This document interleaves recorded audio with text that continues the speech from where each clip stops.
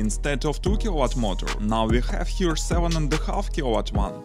Consequently, now there is a chain drive and the capacity of the battery was improved twice. After such a modification, the maximum speed is more than 100 km per hour, and the range seriously increased. Now it's up to 100 km with a smooth driving.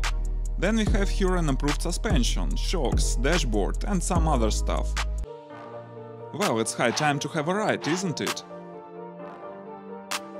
Well, and now let's find out the maximum speed of this scooter.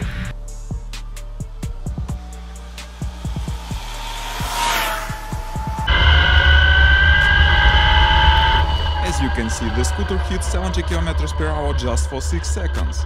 It was rather dangerous to go faster there.